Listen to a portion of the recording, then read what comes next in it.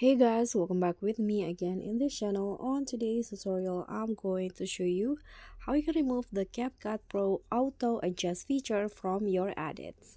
So if you are using the CapCut free version, you cannot use the Auto Adjust in CapCut because it's only for the CapCut Pro users.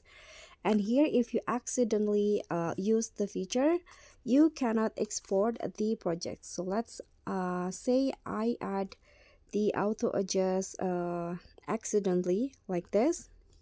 So when I try to export my video, my project, I cannot do that because I need to unlock the Pro first. So I'm going to show you how you can remove the feature. Here there are two options that you can do.